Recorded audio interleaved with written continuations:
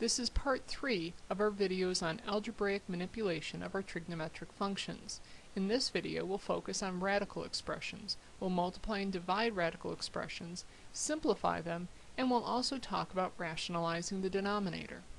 If I asked you to find square root of 15 times square root of 3, well, to multiply square roots, that is, multiplying radicals with the same index, all we need to do is multiply those two numbers together underneath a single square root sign.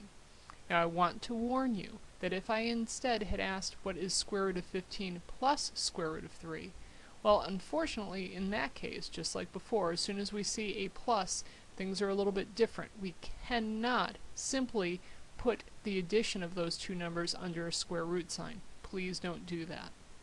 But let's go back to multiplying.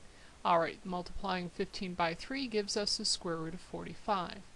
Likewise, division works the same way. If I had the square root of 90 divided by the square root of 3, I can combine that division under a single square root sign and then get the square root of 30.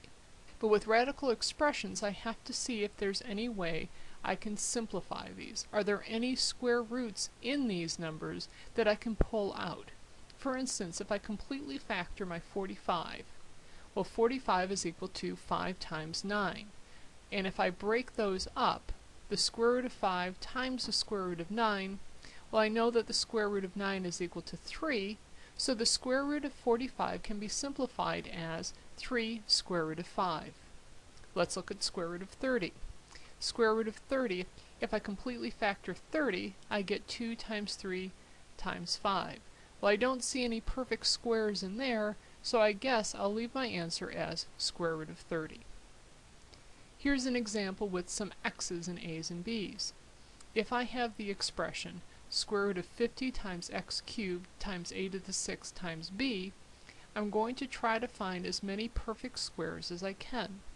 Well, 50, I think 50 breaks up in terms of 2 times 25, and I'm pretty sure square root of 25 is a perfect square. Well, x cubed can break up into x squared times x, and x squared is a perfect square. A to the 6 is equal to a squared times a squared times a squared, because we remember that when I multiply exponents, I actually end up adding them. So a squared times a squared times a squared is equal to a to the 2 plus 2 plus 2, or a to the 6th. And again, these are perfect squares, and we leave b as is. Well, if I sort these, then I have square root of 25, square root of x squared, square root of a squared, and I have those 3 separate times, and then left over is a 2, an x, and a b, and I'll leave those together under a square root sign. And now I'll go ahead and find these square roots. Square root of 25 is 5, square root of x squared is x, square root of a squared is a, and again I have that 3 times, and then I have my leftover square root of 2xb. And I write that finally as 5x a to the cubed times square root of 2xb. Now you could have looked at this and instead say, well, you know what, I know the square root of a to the 6th is just a cubed. So rather than break them up into perfect squares in individual packages, if you recognize that the square root of a to the 6th is a to the 3rd, that's fine too, and we'll get the same answer if we do it this way. Oh boy. Alright, so now we're dealing with these radical expressions in terms of trigonometric functions. What on earth are we going to do with this? Well, first of all, let's get it under a single square root sign. I'm multiplying these two different square roots together, so I can combine them under one giant square root sign. Alright, the next thing I want to do is change those tangents and cotangents into sines and cosine. I get sine y over cosine y times sine y, and cosine y over sine y times sine squared. Alright, again I'm going to do my little trick of turning everything into a fraction and see if there's anything I can reduce out of here.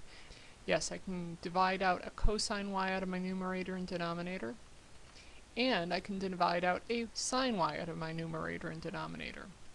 And then I'm left with the square root of sine cubed y.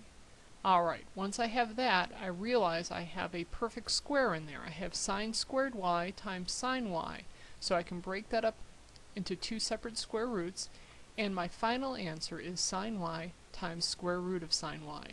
And that is a far cry from where we started, so we really did simplify this radical expression. Okay, rationalizing the denominator. Remember when we talked about sine of 45 degrees way back in, I don't know, video 3? We couldn't leave the sine of 45 degrees as 1 over square root of 2. What we did is we multiplied the numerator and the denominator by square root of 2. And when we did that, we ended up with square root of 2 over 2. We rationalized the denominator. Well, we can do the same thing, but in terms of trigonometry. So if I give you this problem, what's the square root of sine y over cotangent y, and I ask you to rationalize the denominator, well, first of all, our typical trick is to change that cotangent into cosine y over sine y.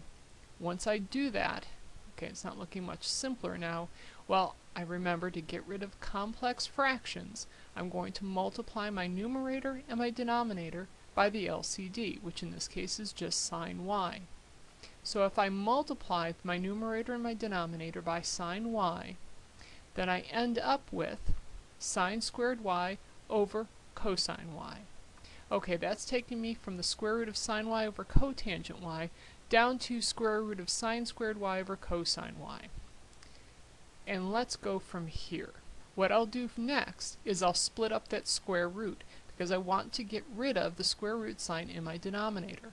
Well, to do that, I'm going to have to multiply my numerator and my denominator by square root of cosine y. When I do that, I end up with, in my numerator, the square root of sine squared y, which is just equal to sine y, times the square root of cosine y, all over, well, let's see, the square root of cosine y times the square root of cosine y, that's just equal to cosine y.